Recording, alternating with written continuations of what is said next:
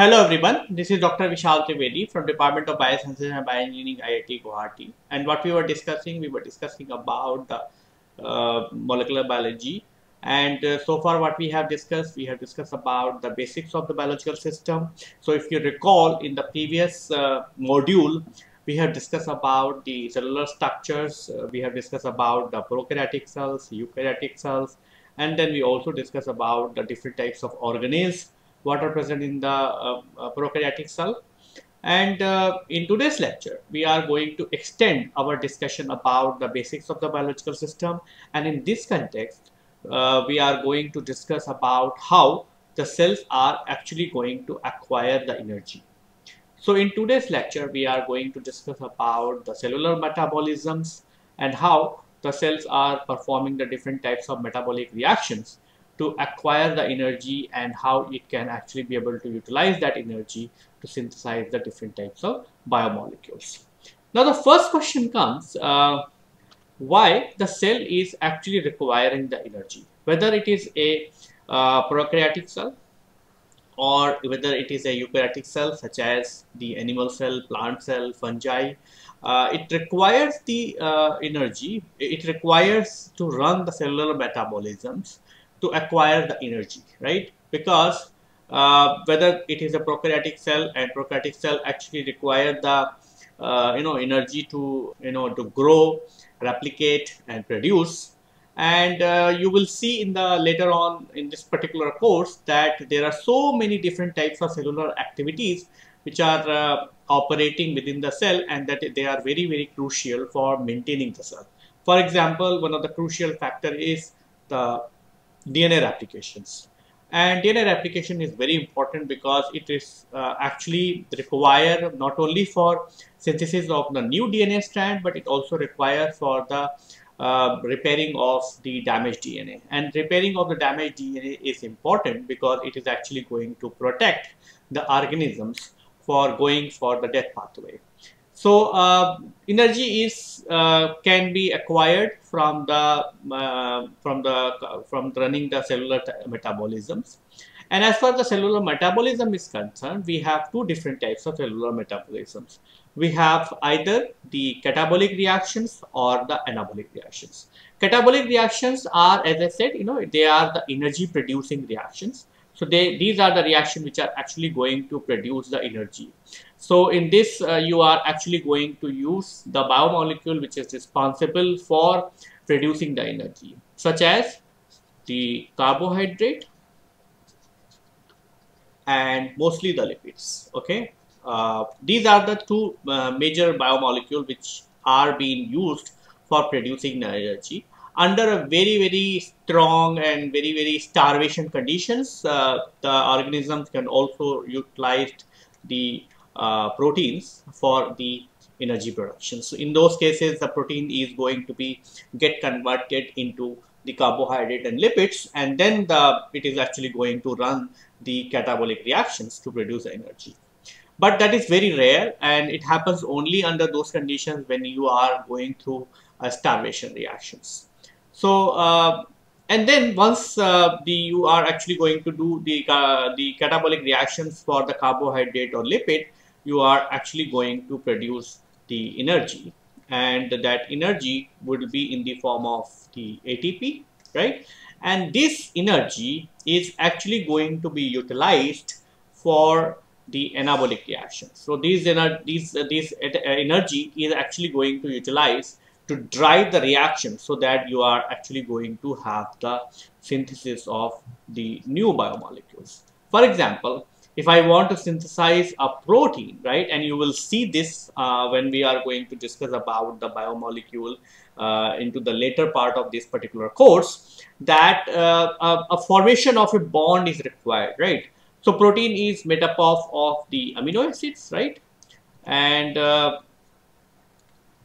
these amino acids, for example, the amino acid 1, and it is actually going to be converted, going to be attached to the amino acid 2 by a bond which is called as the peptide bond, right? And you know that the bond formation is always required that you are actually going to spend some amount of energy. So when you spend the energy, you are actually going to activate the functional group what is present onto the amino acid number 1 and to amino acid 2, and that's how they are actually going to combine together, and they are actually going to form a protein, okay, or peptide, for example, where they are actually going to be linked by a peptide bond.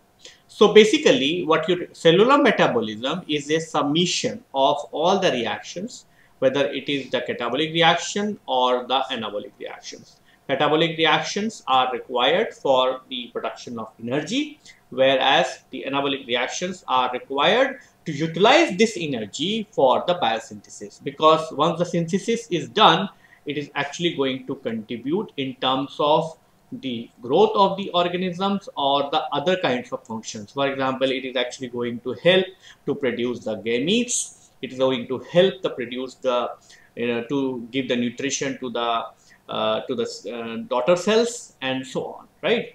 So these two reactions are always been under the coordination to each other, and as a result, they are actually going to be responsible for the cellular health of the particular cell.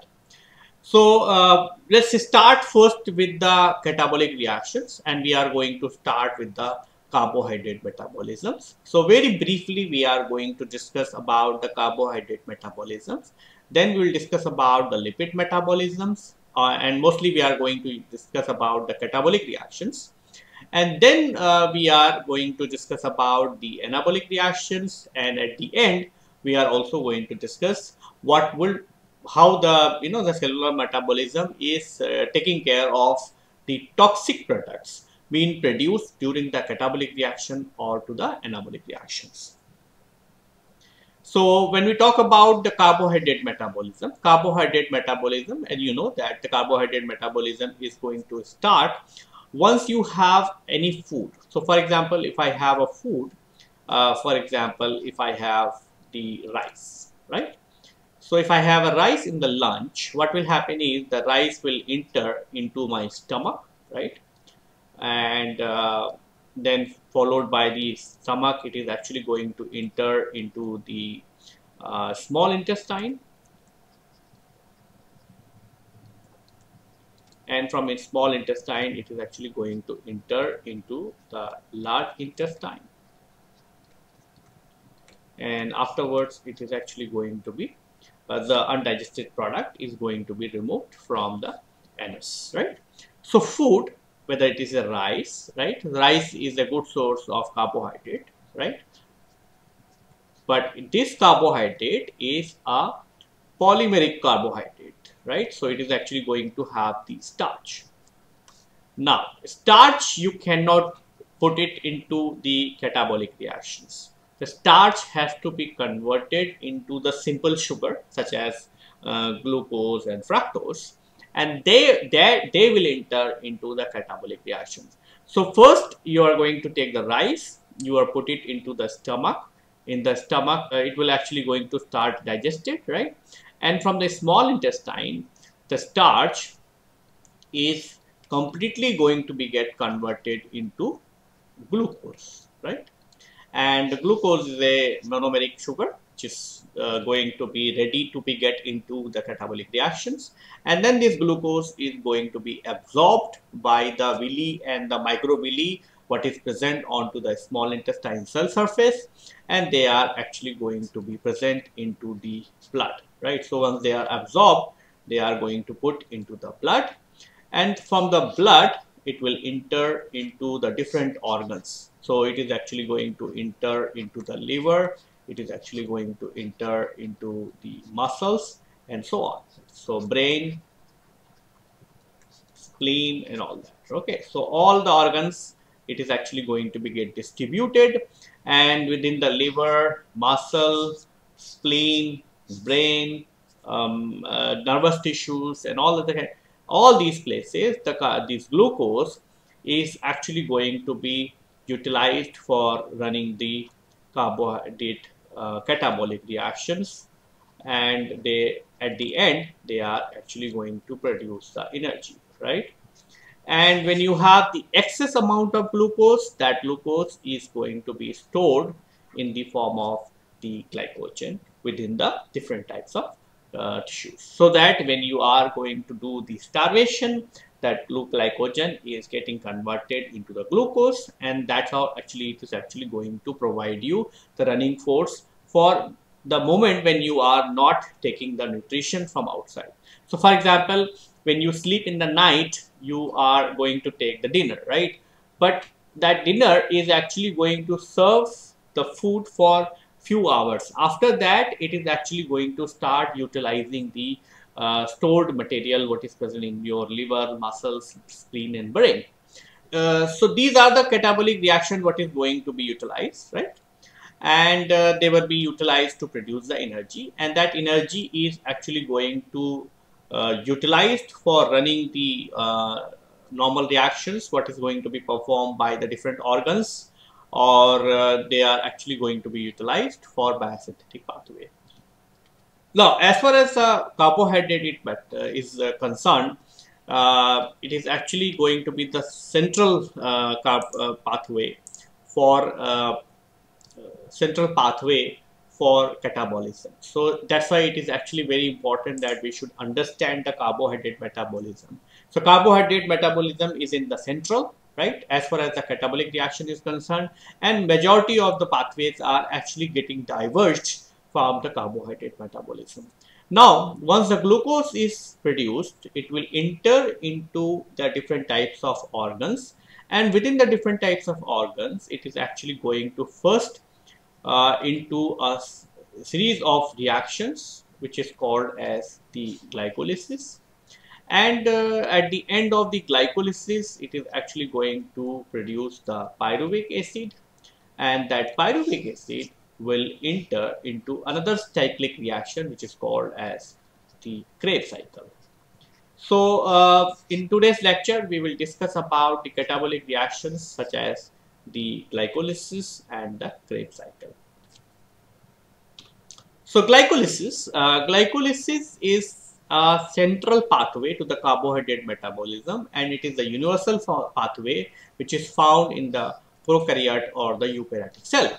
It is a breakdown of a 6-membered glucose into the 2 3-membered carbon sugar to feed the carbon to Krebs cycle in the presence of oxygen. So you can have the two different scenarios when you have the oxygen present, such as the organisms like us, and it can be also be functional even if you don't have the oxygen, right? So if it is present in the if it in the presence of oxygen, the glucose is getting converted into a 2 3-membered carbon sugar, and that is into the Krebs cycle, or it is actually going to send for the anaerobic oxidation in the absence of oxygen. So in the different types of pathogenic organisms like bacteria and other kinds of organisms, when the oxygen is limiting, it will not going to be get converted into the pyruvic acid. Instead of that, it is actually going to be get converted into the anaerobic products, and that's how these organisms are also going to survive. So hence it is play a pretty crucial role for the adaptation of a living organism under the different types of stress conditions. The glycolysis is a 10-step chemical reaction to enable the glucose for its optimal oxidations. So glycolysis is a 10-step reaction, right? And these are the 10 steps, right? You have the step number 1, 2, 3, 4, 5, and in the 10th step you are going to generate the pyruvate. So this is the step number 1, 2, 3, 4, 5, 6, 7, 8, 9, and 10. Okay. So in the step number 1, you are actually going to do the activation of the glucose molecule. So you are actually going to do the activation of glucose molecule, okay, because you have to invest some energy so that the glucose will be destabilized, because once you add the phosphorylated group to the glucose molecule, it is actually going to contain the very high energy, and when it contains the high energy, The high energy is always making the system unstable. So phosphorylation of the glucose. So the glucose produced after the glycogen breakdown is phosphorylated by the enzyme which is called as the glucokinase. Remember that glucokinase is only present in the liver, whereas the hexokinase is present in the all other tissues, especially in the muscles.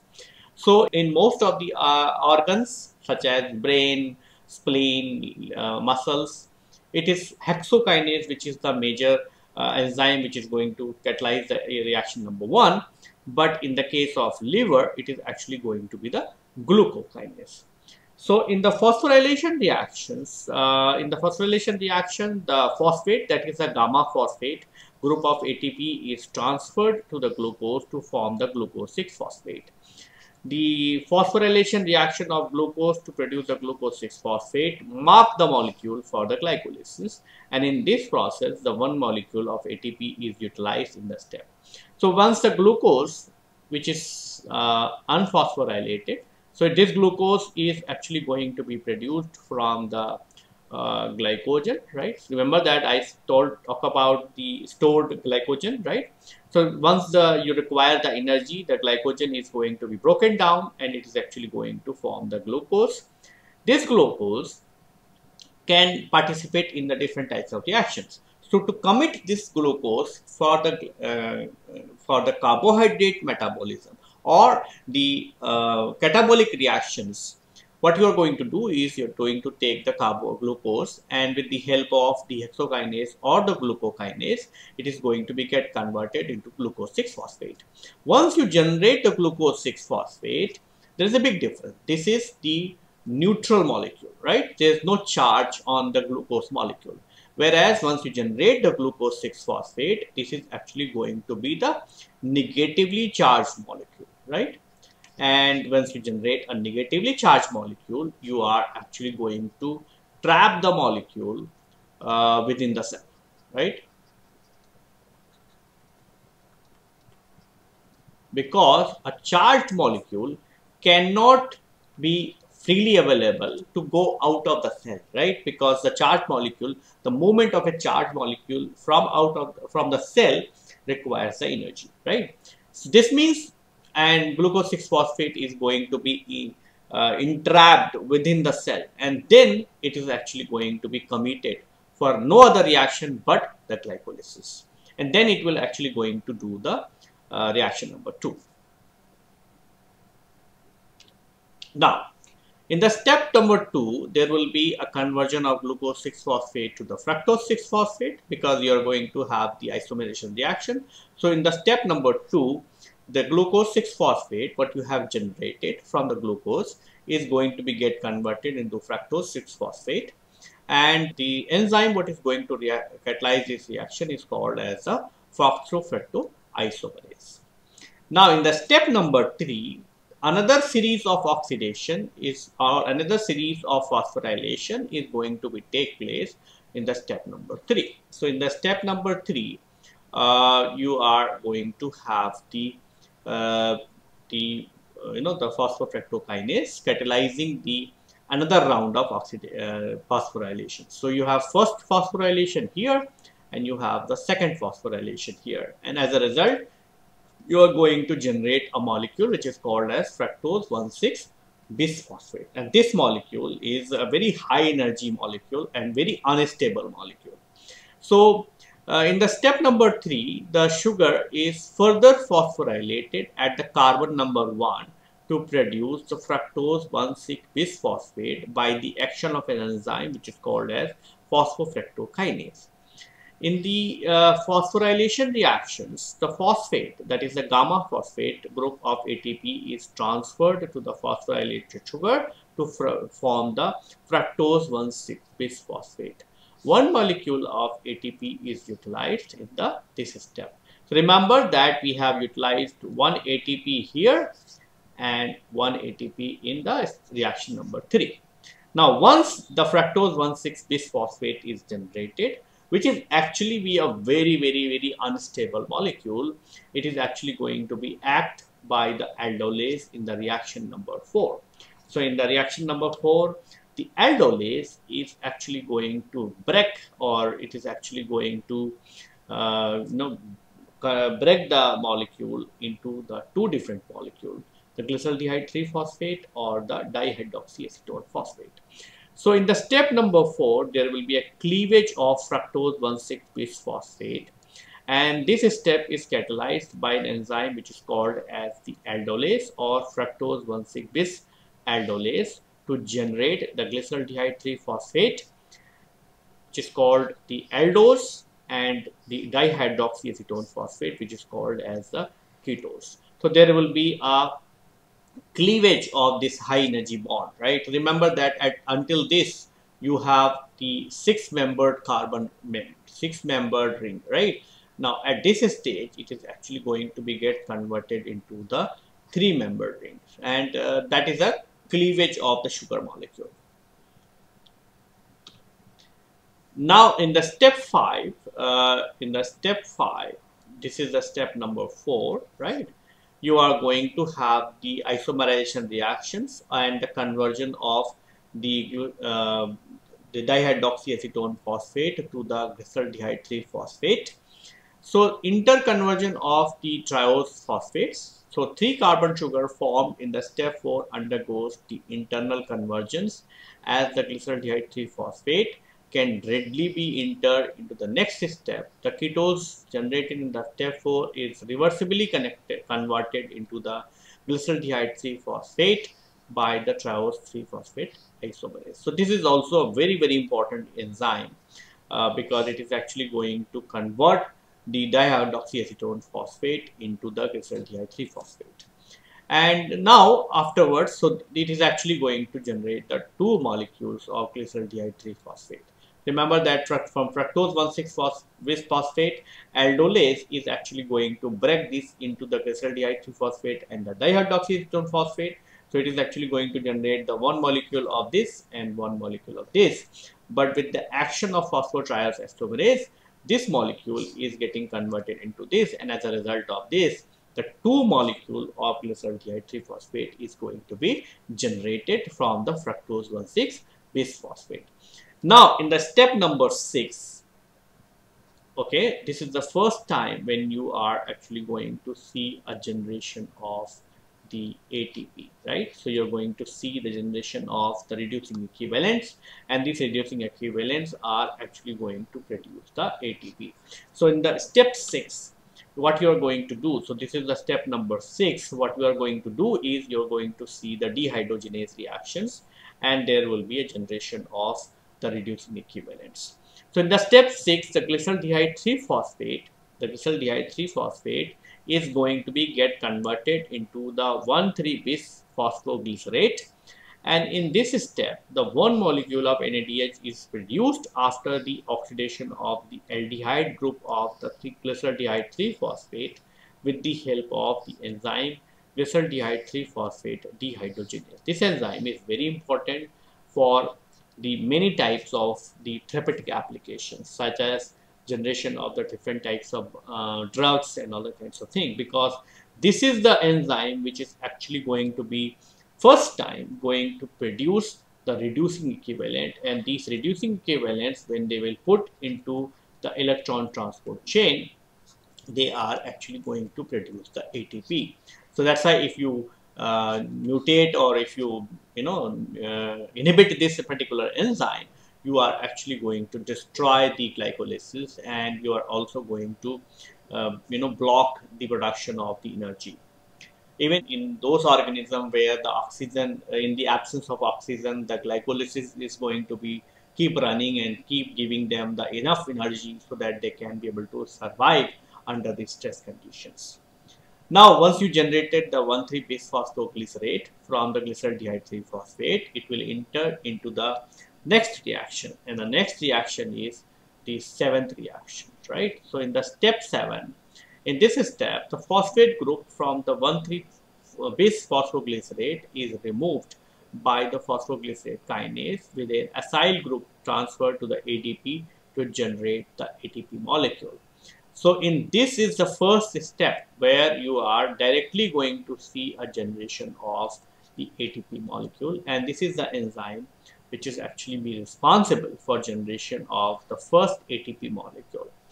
And 1,3-bisphosphoglycerate is going to be get converted into 3-phosphoglycerate, and the phosphate what is present on the carbon 1 is actually going to be taken up by the ADP molecule, and as a result it is actually going to generate the ATP molecule. So this is the step number 7, which is actually the step which is going to generate the energy first time. Okay, remember that in the step number 6 also you have generated the energy, but that is indirect energy. It is actually going to get into the electron transport chain, and then it is actually going to produce the ATP. But here directly you are going to get the ATP molecules.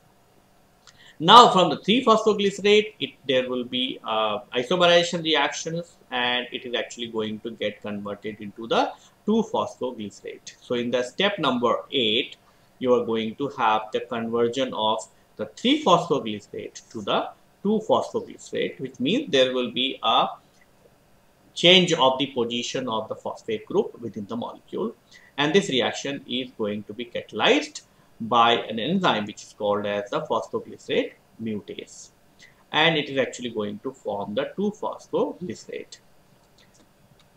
Now in the step number 9, there will be a dehydration of the 2-phosphoglycerate to phosphoenol pyruvate.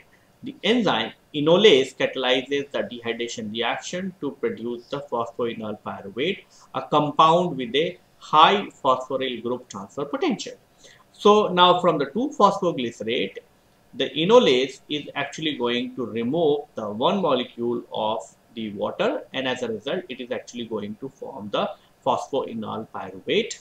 And from the step number 10, which is the last step of the reaction, so this is the step number 9, this is the step number 10, the phosphoenol pyruvate is actually going to give up the another phosphate, and as a result it is actually going to generate the pyruvate and the enzyme phosphopyruvate kinase, and here again you are actually going to produce the direct energy, which means it is actually going to produce the instant energy, and it is actually going to produce the ATP. So the first time you have produced the energy here, and the second time you are going to produce the energy here.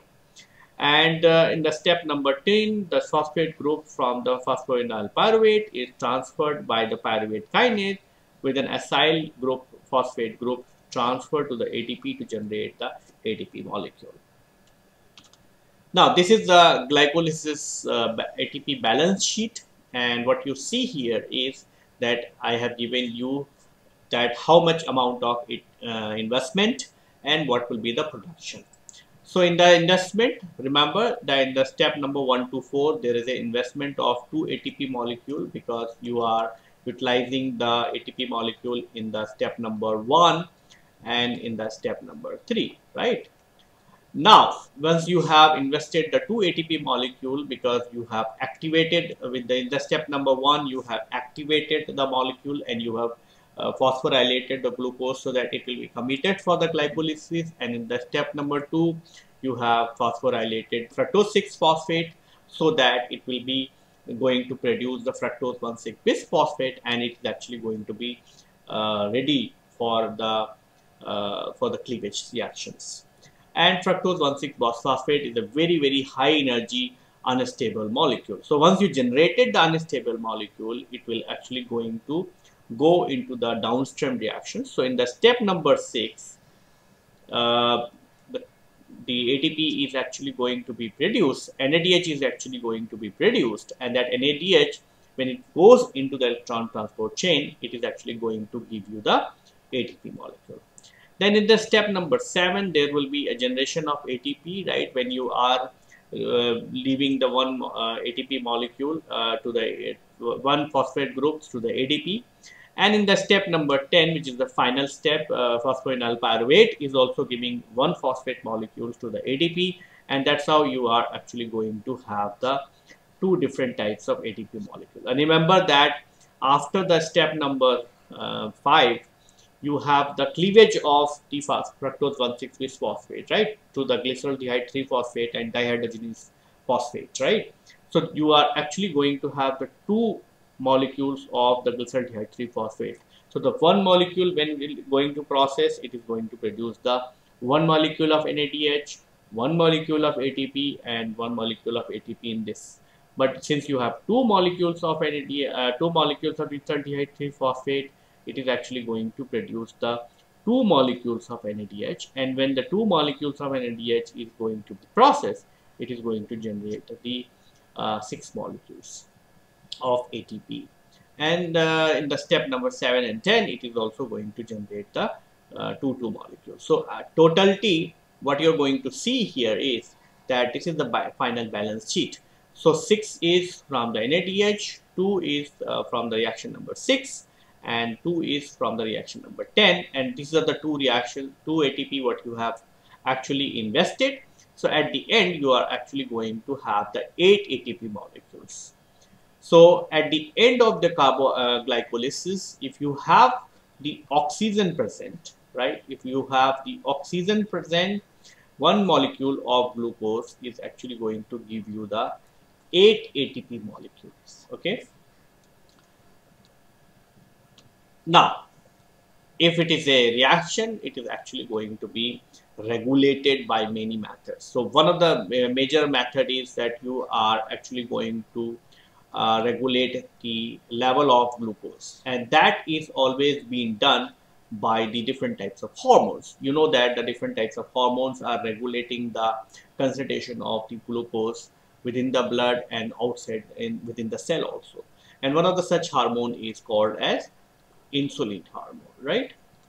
And insulin actually binds to a receptor which is called as the insulin receptor, and these are the protein tyrosine based receptors, and they will actually going to drive the reaction inside the cell in such a way that it is actually going to down regulate the glucose. So it will actually going to enhance the uptake of the glucose, right?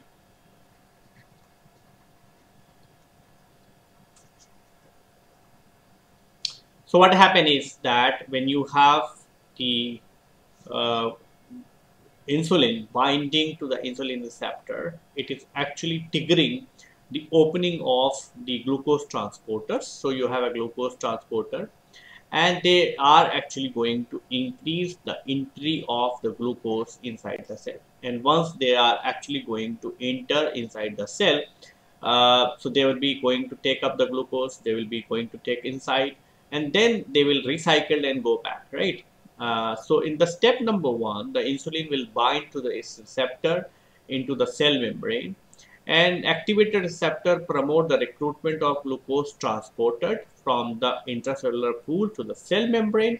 So once that happens, you are actually going to have a very high concentration of the glucose transporters such as GLUT3 and GLUT4, and they will actually going to enhance the uptake of glucose from the bloodstream. And once it enters, and suppose the glucose is less, then what will happen is that these transporters are actually going to be taken up into the intracellular vesicles. And by doing this, it is actually going to regulate the level of glucose into the blood. Apart from this, the glycolysis can also be regulated at the level of the feedback mechanism and as well as the covalent modifications. So this is the example of the covalent modifications, and this is the example of the allosteric regulations. And I'm not going to discuss in detail about this because this course is more about the molecular biology. But what will happen is that in the case of the covalent modifications, the pyruvate kinase, which is actually the enzyme that catalyzing the 10th reactions, can be present in two different forms. It can be a phosphorylated form or it can be a dephosphorylated form. The dephosphorylated, or I will say the native enzyme, is actually very active, but when it gets phosphorylated, it becomes less active. So because of this, it can actually be able to get modulated by the different types of parameters.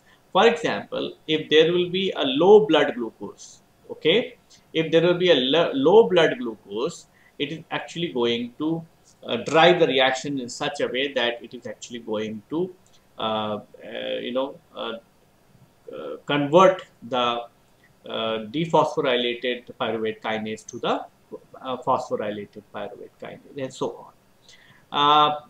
Apart from that, you are also going to have the modulations either by the fructose 1,6 bisphosphate, the level of fructose 1,6 bisphosphate, and the ATP and alanine. So ATP, if there is a sufficient quantity of ATP what is present inside the cell, it is actually going to down-regulate the activity of these enzymes. Whereas if the level of fructose 1,6 bisphosphate is very high, it is actually going to increase the activity of this particular enzyme. Same is true when you are talking about the allosteric regulations. So here also you have the many types of allosteric regulators. So phosphofructokinase is actually an enzyme which is going to be allosterically be regulated by the fructose 2,6 bisphosphate. So what is mean by the allosteric regulation is that the molecule will not going to bind to the active site, but it will bind to a allosteric site, and because of that, either it will increase the activity of that particular enzyme, or it will actually going to decrease the activity of that enzyme. And either of these ways, you are actually going to see, or you're going to be able to regulate the enzyme activity, and at the end you are going to regulate the glycolysis.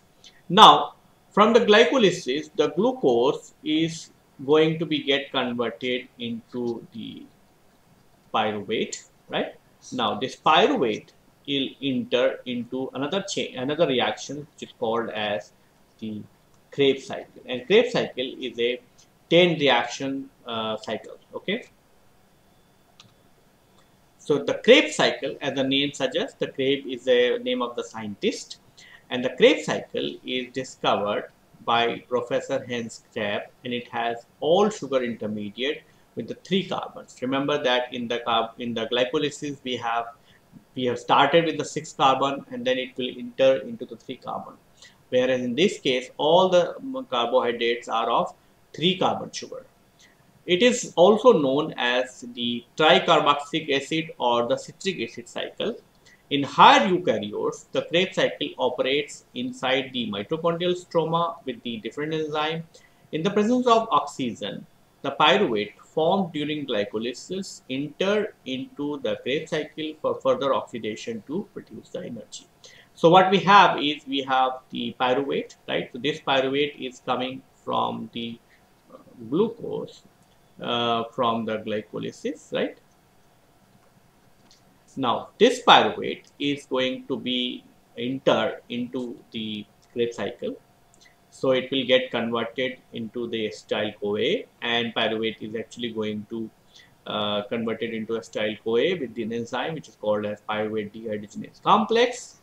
This is a multimeric enzyme complex, and it requires the different types of cofactors like TPP, lipoid. And in this process, one molecule of NADH is actually going to be produced. Now, acetyl-CoA is actually going to enter into the Krebs cycle. So, this is actually the Krebs cycle, right? And the acetyl-CoA is going to be combined with the water, and it is actually going to form the citrate, and the enzyme is citrate synthase. So, this is the reaction number 1. Okay. Now from the citrate, you are going to have the 2 reactions of the dehydration reactions. So in the first step of dehydration, when the first molecule of water is going to be removed by the enzyme aconitase, it is actually going to form the cis aconitase.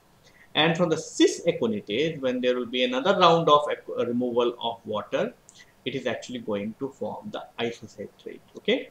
So this is the reaction number 2, this is the reaction number 3, and now in the reaction number 4, the isocitrate is going to be get converted into oxalosuccinate, and the 1 molecule of NADH is actually going to be produced, and the enzyme which is going to catalyze this reaction is called as the isocitrate dehydrogenase. Now from the oxalosuccinate, it is going to be, there will be a decarboxylation reactions, and as a result there will be a removal of carbon dioxide, and that's how it is actually going to form the alpha ketoglutarate, and the enzyme is isocitrate dehydrogenase.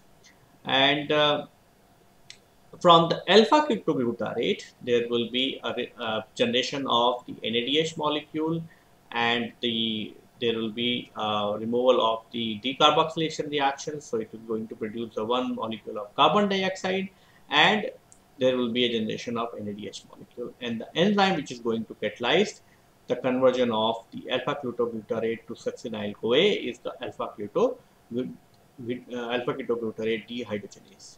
Now, from the succinyl CoA, you are actually going to generate the succinate, and in this process, it is actually going to produce the one molecule of GTP. Remember that the GTP is of the same energy as the ATP. Okay, and then this reaction is going to be catalyzed by an enzyme which is called as succinate thiokinase. Now, from succinate, it is actually going to form the fumarate, and the enzyme is succinate dehydrogenase, and in this process the one molecule of FADH2 is going to be produced, and from the fumarate it is actually going to form the malate, and the enzyme is called as fumarase, and there will be a removal, there will be a and then from the there will be a removal of water, right, from the malate to generate the fumarate. So there will be hydration reactions, and from the malate it is actually going to form the oxaloacetate, and in this process also there will be a generation of the NADH molecule, and the enzyme which is going to catalyze this reaction is called as malate dehydrogenase, and again the oxaloacetate is going to combine with the acetyl CoA from the pyruvate to form the citrate, and that's how it is actually going to complete the reactions. So this is the step number 4, this is step number 5, this is the step number 6, this is step number 7, 8, 9, and this is the step number 10. Okay, so by doing these cyclic reactions, you are actually going to be utilized the one glucose molecule completely, and you are going to oxidize that into the form of the ATP and NADH, and as a result you are going to produce a very high quantity of energy, especially when you are actually going to have the enormous amount of oxygen present, so that you can be able to run the electron transport chain optimally. So let's see how much energy you are going to produce. So there's no investment as far as the Krebs cycle is concerned, right? Because you are not going to invest any ATP molecule. You have already invested ATP molecule if you're talking about the glycolysis. But once you activated the glucose molecule for the carbohydrate catabolic reactions, then it is fine. So in the step number 1, there will be a production of acetyl CoA, right? When the pyruvate is getting converted into acetyl CoA, and that's how it is actually going. So there is a one generation of NADH molecule, and the NADH molecule is going to give you the 3 ATP molecule. Then in the step number 3, there will be a generation of the alpha ketoglutarate, and then also you are going to have the one molecule of NADH. So here you have one molecule of NADH. Here also you have one molecule of NADH. Then in the step number 4, there will be a generation of succinyl CoA. There also you are going to have the NADH molecule, right?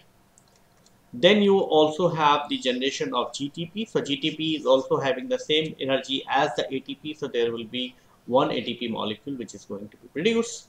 And then in the step number 6, there will be a generation of fumarate. So there will be a generation of FADH2 rather than NADH, and it is actually going to give you the 2 molecules. So here you are going to have the FADH, and the step number 8, there will be a generation of oxaloacetate. So that also is going to give you the 1 molecule of NADH. Okay, so at the end what you see here is this is the net balance of the oxidation of one pyruvate molecule, and it is actually going to give you the 15 ATP molecule. And since from one glucose molecule you are producing the 2 pyruvate molecule, so it is actually going to generate the 30 ATP molecules, right? Now because so at the end, if you talk about the glucose, and if there is a ample amount of oxygen present, what will happen is that with the help of the glycolysis, it is actually going to produce the 8 ATP molecule, and with the help of the Krebs cycle, it is actually going to produce the 30 ATP molecule. And at the end, from the one glucose molecule, you are going to produce the 38 ATP molecule. That only when you are actually having the oxygen present. If there is no oxygen present, then the production of ATP from the glycolysis and as well as the production of ATP from the Krebs cycle is actually going to be reduced, because majority of these NADH molecule or the FADH molecule will not going to enter into the Krebs cycle for the oxidation, and as a result they will not going to produce any energy if the oxygen is not present. And same is true for the glycolysis. So here there is a question comes: what would be the amount of ATP produced when you don't have the oxygen? Okay, that you are actually going to figure out, and you can have to tell me. Now, how you're going to regulate the Krebs cycle? So regulation of the Krebs cycle can be done at the 4 levels. One is you can actually have the conversion of pyruvate into acetyl-CoA is the first step, which allows the entry of sugar moiety into the Krebs cycle, and the pyruvate dehydrogenase complex is aerosterically inhibited by the high ratio of ATP to ADP, NADH, and acetyl-CoA, which means if you have high quantity of energy, whether in the form of the ATP or whether in the form of the reducing equivalent, then you are actually going to allosterically going to reduce the activity of the pyruvate dehydrogenase complex. So if you have the ATP, you have NADH, you have acetyl-CoA, or if you have enough quantity of fatty acids, then you are not going to run the carbohydrate metabolism. Then you are actually going to take this fatty acid and directly enter into the Krebs cycle and run it, right? On the other hand, if you have the very high quantity of NADH, FAD+, acetyl-CoA or calcium, then you are actually going to increase the activity of this activity, and the more of the pyruvate is getting converted into the acetyl-CoA, because it is actually allosterically going to enhance the activity of the pyruvate dehydrogenase complex. Then the first reaction of the Krebs cycle is catalyzed by the citrate synthase, is inhibited by the high level of NADH, ATP, and acetyl-CoA. So the first reaction is also going to be modulated by the presence of the ATP, NADH, acetyl-CoA, or fatty acids, right? The same logic. If you have a high quantity of energy, then you would not like to run the Krebs cycle. Then we have the isolated dehydrogenase, which is also going to be regulated by the ATP and NADH, whereas in the case of ADP and calcium, it is actually going to increase the activity. And then we have the alpha-ketoglutarate, which is actually going to be inhibited by the acetyl-CoA and the high level NADH, whereas the calcium stimulates the system. So this is what is given here. Now, Krebs cycle is a central metabolic pathway, right? As I said, carbohydrate metabolism is a central metabolic pathway, right? And that's why it communicates with the many types of metabolic pathways, so that they can be able to make the good coordination. For example, you don't want that there will be an enhanced production of the isocitrate. And on the other hand, if one reaction requires the isocitrate for its own for as a reactant, right? Then you should take the isocitrate from here and put it into that, right? So that's why the Krebs cycle is a central metabolic pathway, and it actually requires the metabolites for the different types of the other metabolic pathway as well. And that's why what you see here is that the TCA cycle, or the tricarboxylic acid cycle, is having the different types of intermediate. For example, it has citrate, it has the alpha-ketoglutarate, succinyl-CoA, malate, and the oxaloacetate. And what you see here is that if the citrate is actually communicating with the fatty acid and steroid, because citrate can be used in that particular biosynthetic pathway. Same is true for the alpha glutaglutarate. It can actually be able to communicate with the synthesis of the amino acids like glutamate, and once the glutamate is formed, it can actually be able to generate the glutamine, proline, and arginine. All these you are actually going to see when we are going to discuss about the anaerobic oxidations, when we are going to discuss about the anabolic reactions. Same is true from here also, how the oxaloacetate is communicating with the phosphoenol pyruvate, glycine, serine, and all that. And carbohydrate and the fat metabolism is also very actively interacting with the different types of intermediate what are present in the TCA cycle. And the Krebs cycle, because it is a central metabolic pathway, it is a master regulator of metabolism, because it can regulate not only the carbohydrate metabolism but also the metabolism of the other metabolic pathways such as fatty acid biosynthetic pathway, fatty acid oxidations, protein synthesis, and the nucleotide synthesis, right? So this is all about the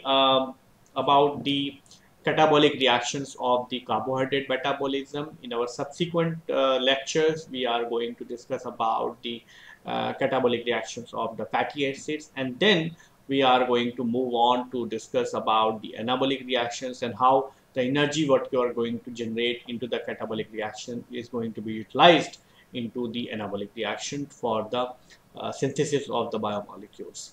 So with this, I would like to conclude my lecture here. In our subsequent lecture, we are going to discuss more about the catabolic reactions of the lipids and as well as the anabolic reactions of the other biomolecules.